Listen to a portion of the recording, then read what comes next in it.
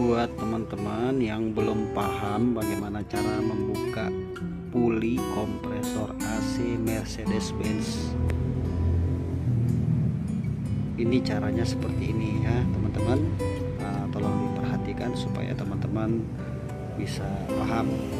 Tipe kompresornya ini teman-teman.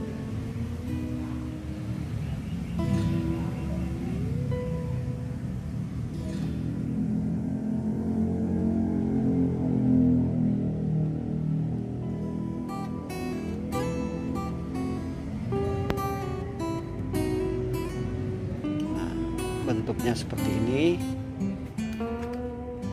bagian atasnya, samping. Ini berbeda dengan kompresor pada umumnya untuk membuka pulinya ya teman-teman. Coba perhatikan ya, model atasnya seperti ini, ada baut 10 di tengah-tengah ini. Nah, untuk membuka atau melepas atau copot puli ini teman-teman, jadi caranya kita buka baut 10 yang di sini depan pakai kunci 10 shock atau kunci T bisa.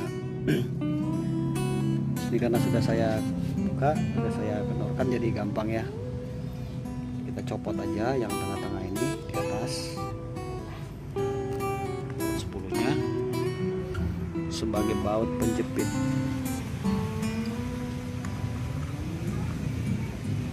Nah, setelah ini lepas bautnya, langkah selanjutnya adalah kita cari obeng yang kecil atau paku yang sejenisnya ya, tajam. Kita ambil di sini karena ini ada tempat untuk kita congkel ya. 1 2 3 4. Nah, lubang-lubang ini tujuannya atau maksudnya pabrik membuat supaya kita untuk mengeluarkan ya. Kita gunakan seperti ini aja. Setelah baut yang tengah copot, nah kita gini aja ya. Nah, nanti setelah itu baru kita lepas, kita angkat. Mountingnya ini kita lepas dulu yang karet yang depan ini. Setelah ini terbuka, nanti di sini ada spi. Nah, seperti ini ya teman-teman, spi penjepit. Spi ini kita lepas. Baru setelah itu ini sudah selesai terbuka spinya, kita angkat aja langsung pulinya ini. Kita copot aja langsung. Nah, seperti ini teman-teman. Ya, nah ini baut-bautnya kunci L bintang.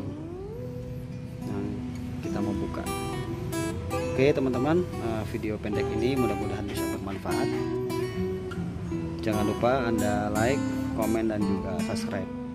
Terima kasih sudah menonton video ini. Semoga bermanfaat dan semoga harimu menyenangkan. Terima kasih, sampai jumpa lagi di video-video saya berikutnya di Rayu di channel. Bye.